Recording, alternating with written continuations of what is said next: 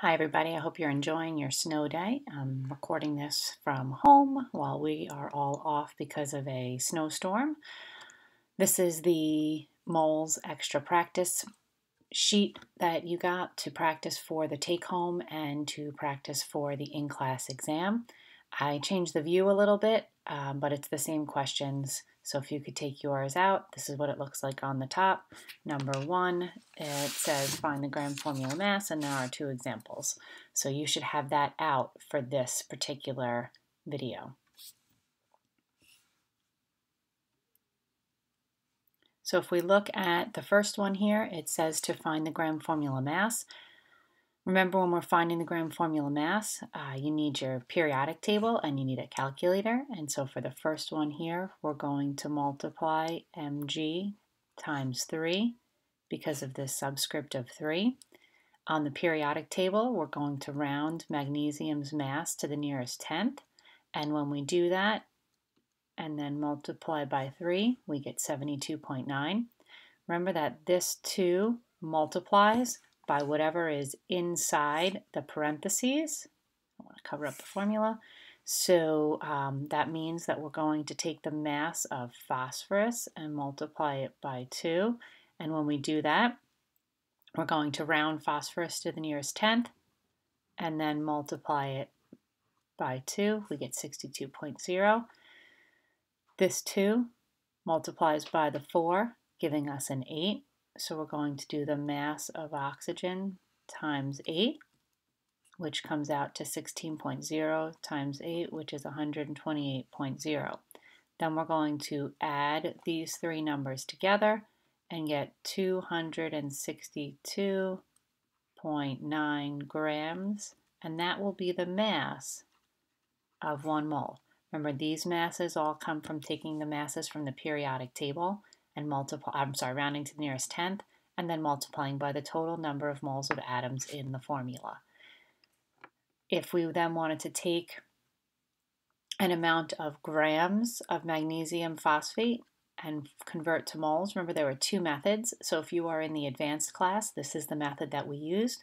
We multiplied by a fraction where the numerator equals the denominator. And in this case, 1 mole is equal to 262.9 grams. So grams cancel. And when we multiply, we wind up getting the answer of 0.7607 moles. If you're not in the advanced class, we did it a different way, and we used the formula from table T.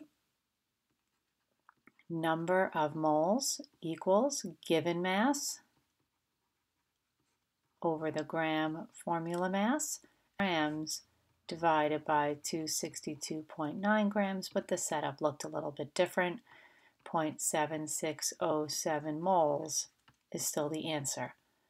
So whether you use the formula from table T or whether you use the dimensional analysis process, you still should get the same answer.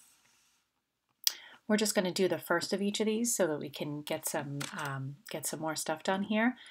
Again, if you're in the advanced class, we took the given amount and we put it over 1. We multiplied by a fraction where the numerator is equal to the denominator. So for magnesium phosphate, again, 262.9 grams is equal to 1 mole. Moles cancel, and when we multiply it out, we get the answer of 95 grams. If you're using this formula, number of moles equals given mass over gram formula mass, you're going to wind up putting in 0.36 moles equals X over the gram formula mass, which is 262.9 grams, and you still get the same answer of 95 grams. If we want to find the percent composition of these problems, remember that we're going to do the formula for mass of part over mass of whole times 100 is what our percent equals. So for magnesium phosphate, to get the percent of magnesium, we're going to put this mass for magnesium, which was 72.9, over the total mass, which was 262.9 times 100. and that came out to 27.7%. We're not doing this one. For the percent of phosphorus, we did phosphorus's part, which if you look up to number 1 was 62.0 over the total, which was 262.9 times 100, and that came out to 23.6%. And if we want to get the percent of oxygen, we put oxygen's total, which was 128, over the total mass of 262.9 times 100, and we get 48.7%. And when we add these percents together, we should get about 100, and we do get close to 100. Because of the rounding to the nearest tenth, that's why we wound up not getting all the way up to the 100. Oh, actually, I'm sorry, we do get to 100 because 7 and 7 is 14, and another 6 is our 0 there. So when you add up your percents of your parts, you should get very close to, if not 100. We move to the next couple of questions. The next set, again, I'm just going to do one of each type on here, is finding percent water in a hydrate. And when we want to find the percent water in a hydrate, remember that the crucible is the container. So the first thing you're going to do is subtract the mass of the container from each of the measurements that were measured in the container to get the masses of the hydrate salt and the anhydrous salt. When we subtract here, we get 6.2 grams of the wet or the hydrate salt. When we do this subtraction here, we get 3.7 grams of the dry salt. So remember, we're going to do wet salt minus dry salt to find out the mass of the water lost. And when you do that on the calculator, you get 2.5 grams of water lost. And for our hydrates, we're always going to do percent equals water over wet salt times 100. So we do 2.5 grams over 6.2 grams times 100. And in this case, we got 40%. If instead we're doing percent by mass of water in a hydrate from the formula, we're going to find the gram formula mass. And in this case, we're going to do Fe times 1, S times 1, O times 4, and we're going to keep the water together and do H2O times 7. Remember that H2O has a mass of 18.0 grams for 1 mole, so that's always the number that we use here. For iron rounded to the nearest tenth, we get 55.8. For sulfur rounded to the nearest tenth, we get 32.1. Oxygen to the nearest tenth is 16.0 times 4 is 64, and 18 times 7 gives us 126.0. We add these together, and the gram formula mass for this hydrate is 277.9 grams equals 1 mole. For percent of water, we're going to do the part for the water, which was 126.0, over the total, which was 277.9, times 100, and we get 45.34. Don't forget to put your percent sign after it.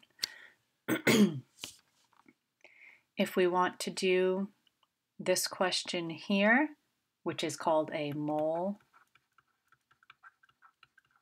problem, whenever it says how many moles of something, if this many moles of something else, we always put our X over what it asked about. So it asked about NH3, so we put an X. It says 5 moles of H2, so I put a 5 over my H2, and this sets up a proportion. 5 over 3 equals X over 2. Cross multiply, 3X equals 10. And when we finally finish that question, we get X equals 3.3 moles.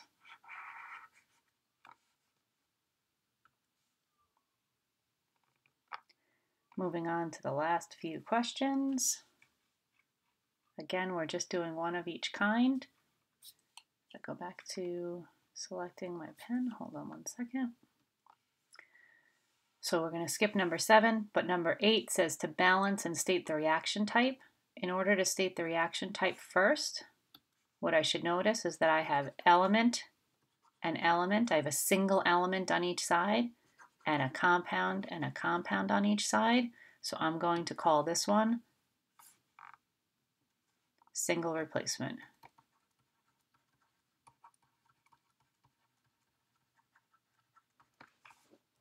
On the next question, I notice that I have element and element making one product, one compound.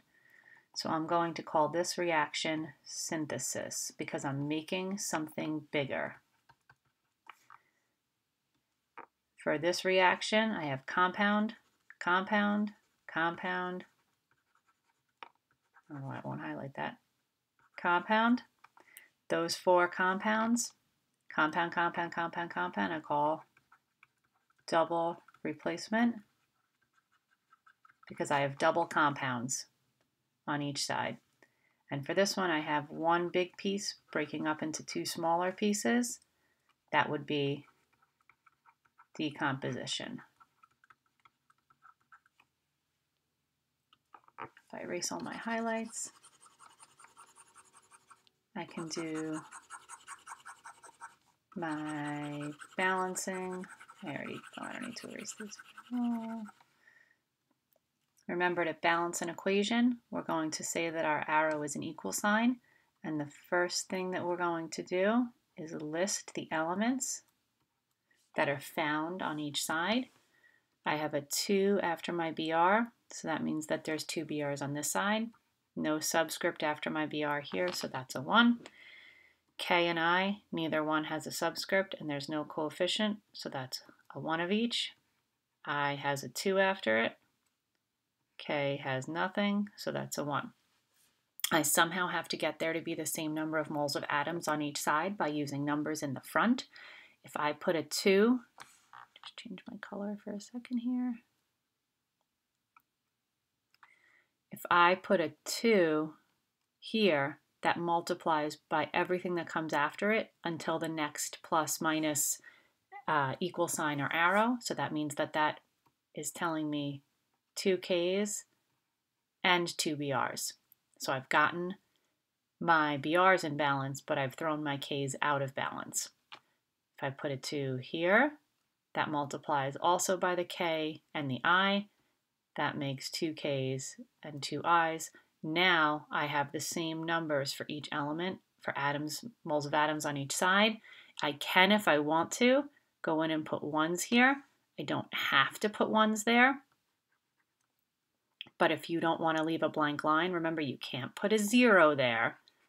But if you want to put a number on the line so that there's no blanks, you would put 1s because there's always an understood 1 when there's no number present. For the molecular versus empirical formula, remember if they give you the empirical formula and they give you a mass, you're going to do the mass of the empirical formula as it's written. We're going to do this the same way we did gram formula mass. When we add it together, if the formula was CH2, 14 grams would be its mass. Then we do the mass of the molecular over the mass of the empirical, and we get a number. And the number that came out when we divided in the calculator is 8. That means that we multiply the empirical formula out by that number. So 8 times 1 and 8 times 2, and we get C8H16 as my molecular formula. And that is the end of the Moles in Stoichiometry extra practice packet. We went over one of each type of question. Hopefully you found this useful, and if you have any more questions, certainly feel free to send me a message back on that remind thread. You can email me, you can send me a message there that'll go to my email, or you can email me at my school email address. Have a great day. Happy studying.